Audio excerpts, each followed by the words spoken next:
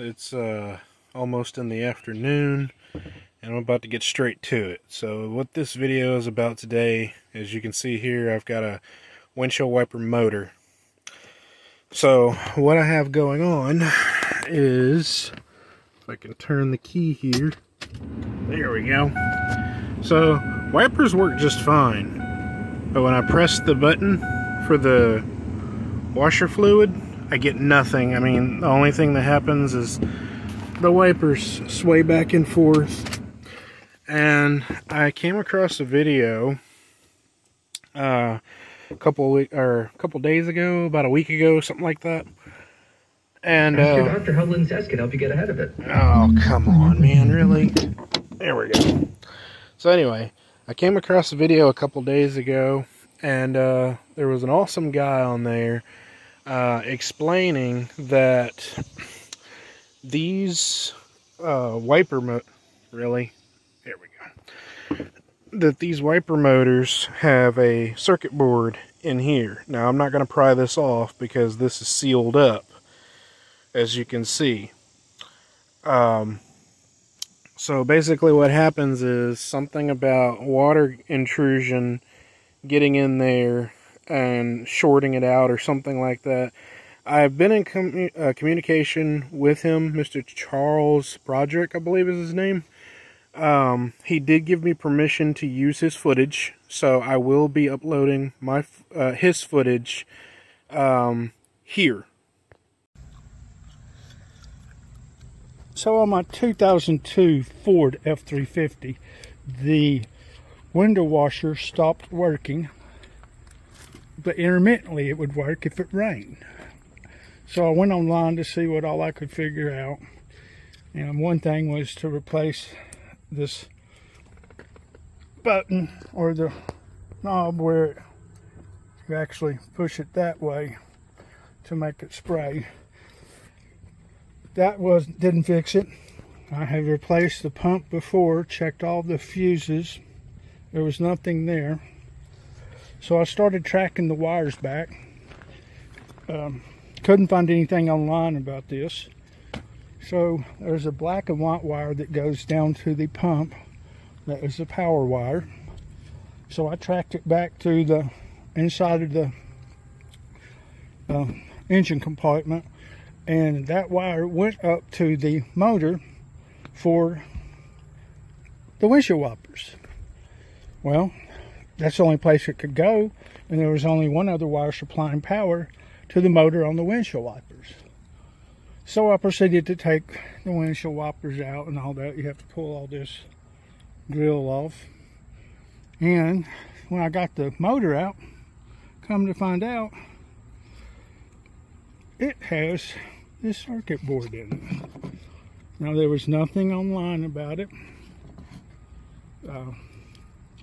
There was no way of knowing this. I'm sure some people knew it, but I couldn't find anything online. So this is just to maybe help somebody if your windshield washer quits working and you've checked everything else. It ended up being this circuit right here. I don't know if it was wet. My windshield wipers were still working. They would work in fast, slow, intermittent. They worked fine. But the washers would not work except for intermittent when it rained. So I figured water was getting into that circuit board and causing the issue. But thank goodness now, after a whole day, I now have working windshield wipers with washers. Maybe this will help somebody. Alright, I'm back. I had to finagle this thing out of here. I pulled it that way, so towards the passenger side, while also pulling upward on it at the same time, which allowed it to come from underneath it. And this thing is trying to see if it's the original factory one. Yep. Yeah, it is. This thing was manufactured back in 2002, the same year as this truck. So, wow, this thing is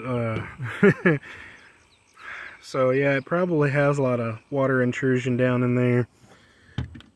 And as you can see, let me pull this off of here, and then I'll show you guys that this, hang on, no sense in pausing the video when I'm literally just unplugging this. So, as you can see down in there, I'm wondering if I have the right one, because, let me take this off. That concerns me greatly. Let me grab my needle nose pliers here. I see a big problem. So I bought a 5-pin connector, and as you can see, there's 2 pins on one side, 2 pins on the other, but there are 8 pins in the center. That's no bueno. Oh. So I have no idea what is going on. I'm gonna see if this even fits. I may have made this whole video for nothing. Alright guys, I'm back 6 days later. The beginning of this video took place on July 10th, and it is now July 16th. Basically what's going on, I've already put this back together. Here is my old one. I ended up just buying a used one, and I've already sent the old one back. But as you can see, you've got 2 blade terminals on the left, 2 terminals on the right, and you've got 8 in the center. 4 on the top, 4 on the bottom center. I'm going to also,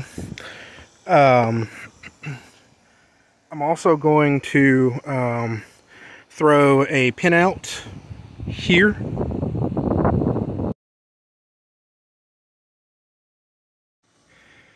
Alright, now if you guys need to pause the video, study that diagram and study it well. It's very self-explanatory. I've got everything buttoned back up. I did have to clean my pump washer. It was rusted because it hasn't worked in almost a year. So I got all that squared away.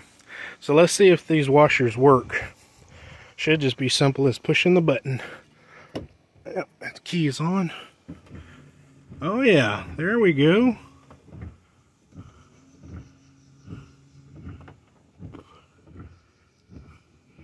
I think I may need to replace the driver's side spray nozzle. As you can see, the passenger side's got plenty of spray to it, but it's pretty dry on my side over here. So,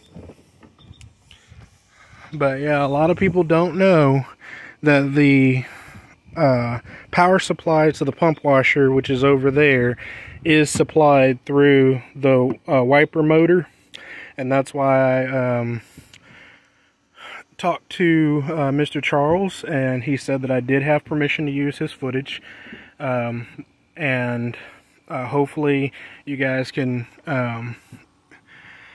pretty much go from there. Sorry, I'm worn out. It is hot. I think the heat index is already 104, 105, something like that, and it's not even afternoon hours yet. But anyway, yep. Now the next thing I need to do is continue chasing the phantom vibration, whatever's causing it. May have tracked it down. That's another video. As always, guys, thanks for watching. Later, Gators.